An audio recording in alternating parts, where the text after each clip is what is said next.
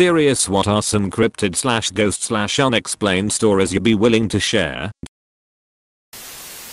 When I was 7 years old, my grandma was in the hospital dying. At the time my family was strapped for cash and my mom was pregnant. So only my dad went to California, where she lived, to see her before she died. The day that she died, we got a phone call from her with her wanting to talk to each of us saying how much she loved us. A few hours later, we got a call from family members saying that she had passed away. When we told them that we had just received a call from her a few hours prior, everybody was in disbelief, saying that she had been laying unconscious in the hospital bed all day and she could have never called, yet alone been able to articulate her thoughts to us. To this day we have no idea how she called us, and I don't think we ever will.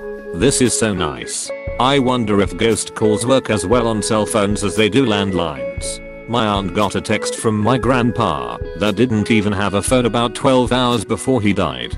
He had dementia and wouldn't even have been able to know who she was, but she still had gotten the text from him. So I would assume that the ghost calls can happen on the modern day phones. What number was it from? How did she know it was from him? It was through Facebook, and he had a Facebook account, so it wasn't a text, but it was just easier to word it that way.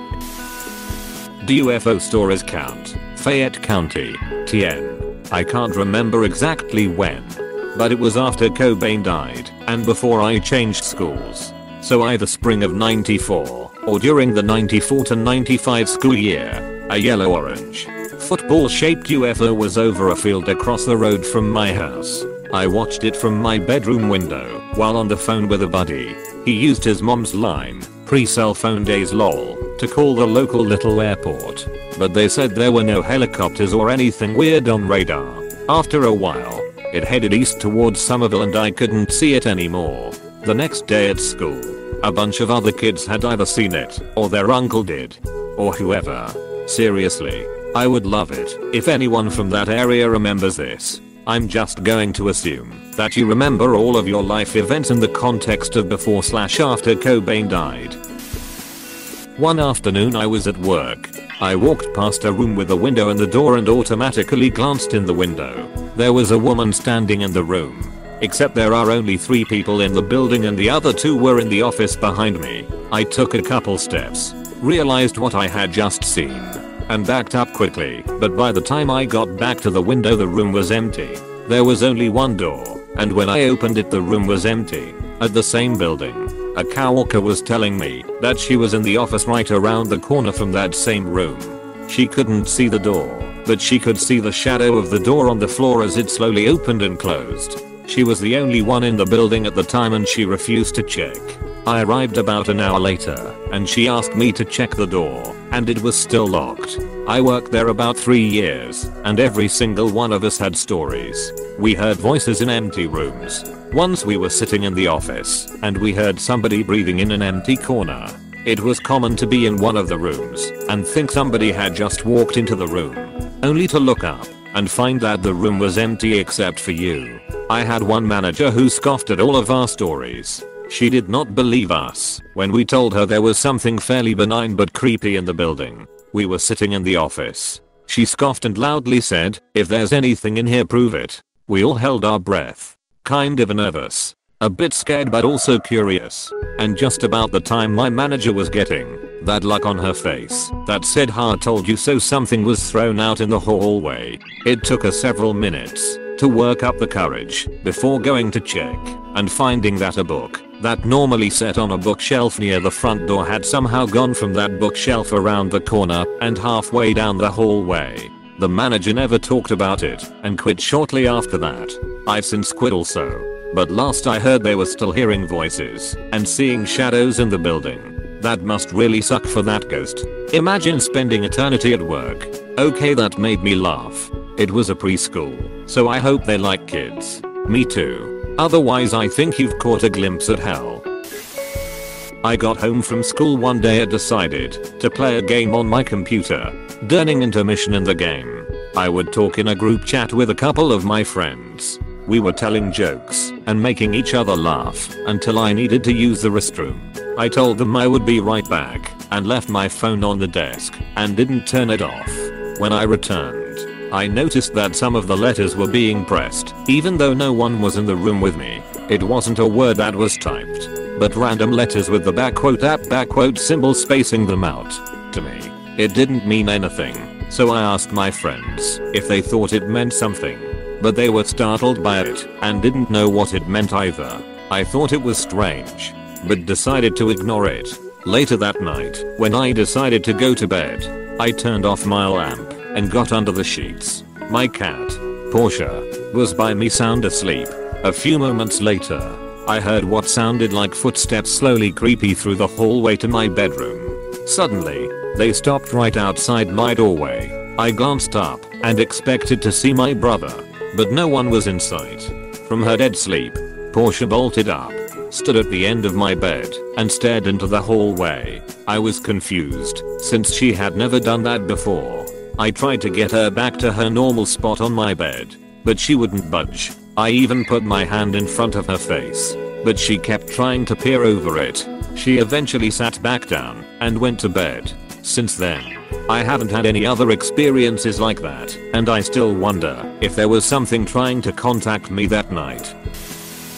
I grew up in an old house and my family definitely experienced events that were hard to explain. Besides all the usual noises and occasionally hearing your name being spoken, here's the top 2 weirdest things. 1. My brother and I were teens, eating dinner in the kitchen. There was a glass of water on the counter. We heard a noise where the glass was and both looked toward it, and we swore we saw it move an inch. As we were still looking and discussing it, the glass flew several feet across the counter and smashed onto the floor. 2. Once when I was in college and I was home for holidays, I was in the kitchen getting food prepared. I was home alone at that point and my brother was due home at any moment. I heard the front door open and close. I called out hello to my brother and heard nothing back. Then I saw a shadow pass by the kitchen into the hallway and I assumed my brother was being rude, so I followed and kept calling hello. I saw the shadow again turning another corner toward my brother's bedroom. I saw my brother's door closing. At this point I was calling out about what a jerk he was, because we hadn't seen each other in months. I pushed the bedroom door open and uttered some insults. Haha, and the room, as well as the whole house, was empty. That was super chilling. I really had seen someone moving through the house. Flash forward 15 years later, and when my husband and I bought an oldish house, built in 1870, I was up in the 3rd floor arranging boxes, and I heard a very clear and very polite woman's voice say, "Well, hello there. Never saw or heard anything in this house since." I heard a very clear and very polite woman's voice say, "Well, hello there. Wholesome ghost is happy to have company. You spelled Kenobi wrong. Ah yes, a man of culture." It's quite short. I chose a stall next to a stall that was used by someone with brown leather shoes. I had no toilet paper, so after some time I asked the guy next to me if he can send me a few. He moved his foot and handed it. His hand looked weirdly pale blue and was cold to the touch. I took the tissues and finished up and left the stall quickly. I was shocked to see that the stall next to me was empty. All that was there was a pair of brown leather shoes. I swear I have no explanation. I still think it was just a prank or something, but I just don't know how. Polite ghost helped you during a bathroom crisis. I shared this on Reddit a couple of times. I'll make it short this time. 6 or so years ago, weirdness started happening in my mother's apartment. I lived there alone. She lived with her BF, but kept the apartment anyway. The door to my bedroom would open or close on its own. At some point in the night, it would close or open at random intervals, with the door handle moving and all that. And not like slowly. Sometimes it would full on slam shut or open. I tried everything, closing all the windows to see if maybe it was the wind. Nope. Seeing if there was anyone else in the room. Never found anybody, plus the room on the other side was empty except for a wardrobe. Hell, it even happened more than a few times in front of a friend. The friend in question also told me my lamp started to switch on and off when I was sleeping. Not like in the movies where the lamp malfunctions. She said it was like it was turning on, then off, then on, etc. Toward the end of this, the sofa that was right beside the door moved by itself while I was on it. in the middle of the night, while I was on Skype on camera. The door kept opening and closing a few times a night for a few days, then it stopped. Also, I kept having sleep paralysis with visual and auditory hallucination at the time. Lol. I honestly could have thought I was simply going crazy. But I had eyewitnesses. Never understood what happened this week. Never happened again.